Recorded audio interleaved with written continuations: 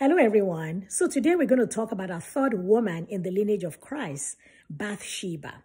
We know a lot about her, but in a very negative way. She was the woman whom David had an affair with and killed her husband to do so. And so we look at her with the evil eye.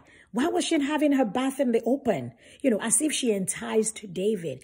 But what we forget is that in those days, kings had absolute power. And as much power as they had, women were at the very, very bottom. So that gap was huge. And remember, she was married to one of David's soldiers.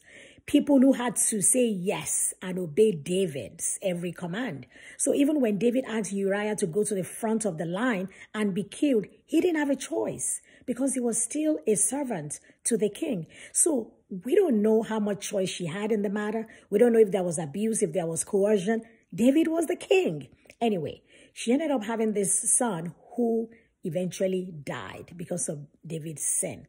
So this woman suffered a lot of tribulation. She lost her husband, Uriah, and soon after that, she lost her son.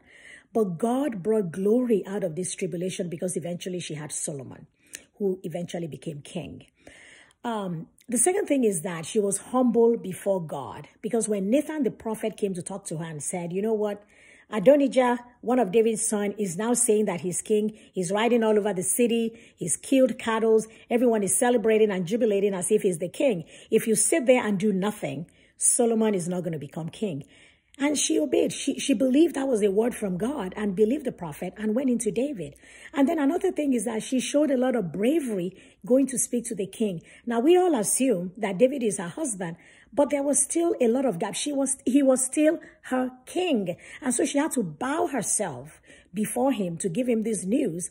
And she didn't even know how he was going to receive it, but she was brave because it took a lot for her to go before the king and ask her that. And she said to him, you promised me that Solomon was going to be king, but now Adonijah is making himself the king. What are you going to do about it?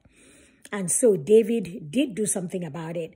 He asked her to go and bring Solomon and for him to sit on his throne and for the prophet and the priest to tell all of Israel that Solomon is the king and all of that. So precisely because of the action that Bathsheba took, Solomon became king. We don't remember her for that. We don't talk about her for that.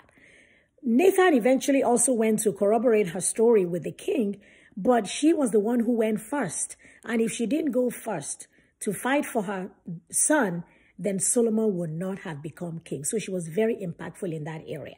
But I think the most important lesson is that, again, no matter how dark our past, no matter the circumstances, God can still bring good and glory out of it.